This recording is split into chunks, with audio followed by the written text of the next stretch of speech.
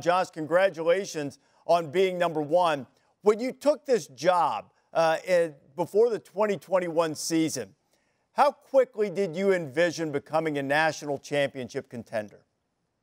Yeah, I don't know that we placed a time frame on it. I think that's one of the things that actually had our players buy into what we're doing. We never set a ceiling. Obviously, our guys' habits have allowed us to play really consistently here in the early part of the season.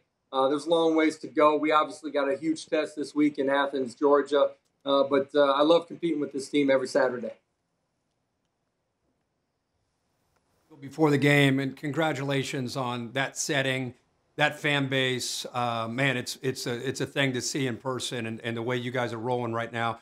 Hopefully you guys are able to keep it up. Question I have for you is about execution. You guys right now are flawless with your execution. Maybe for fans in layman's terms, within this offensive structure, the difference between doing it there at Rocky Top and then going on the road and obviously dealing with the adverse situation of the crowd and the communication and things of that nature this weekend.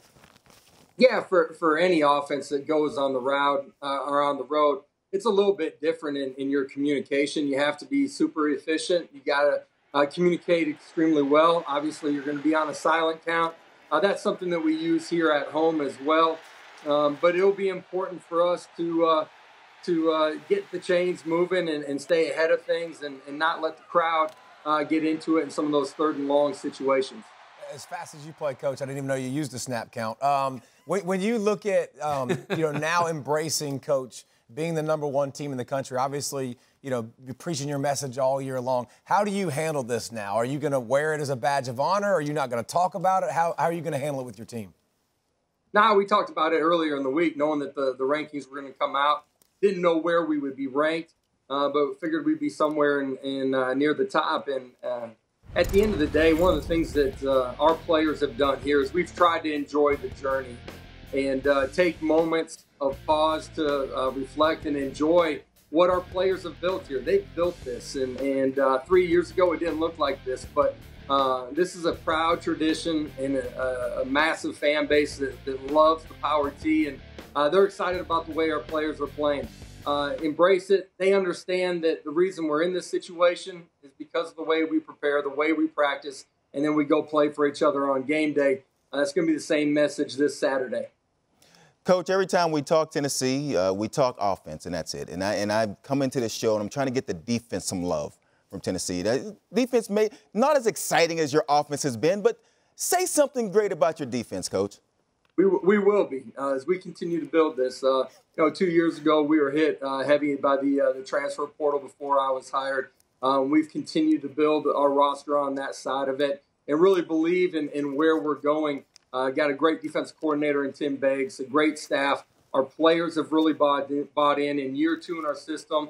They have a much better understanding of our schemes, but they're continuing to develop fundamentally, and we are continuing to get better throughout the course of the season. We've been hit by the injury bug a little bit on the back end here in the first half of the season. We really feel like this week we'll be as healthy as we've been all season long. Josh, you've alluded to it a couple of times, the big test that looms between the hedges on Saturday. What is it about Georgia's defense that perhaps presents the biggest challenge you've faced this year, with all due respect to Alabama's defense, who you carved up? What is it about Georgia's defense that you have to be acutely aware of Saturday? Yeah, well, it starts with the personnel. They're long, they're fast, they're physical on all 3 levels of their defense. And if you get in third and long situations, they make it extremely difficult to pick up a first down. They're relentless in the way that they play, and obviously they're well coached and have good scheme too. So there's going to be a lot of one-on-ones that we're going to have to win out on the outside, but in the middle of the field at the line of scrimmage too. You got to be extremely physical during the course of this game.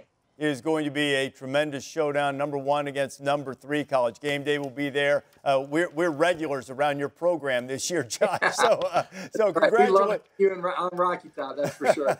Congratulations on being #1, my friend. Look forward to seeing you this weekend. Thanks for being with us. I appreciate you guys having me on.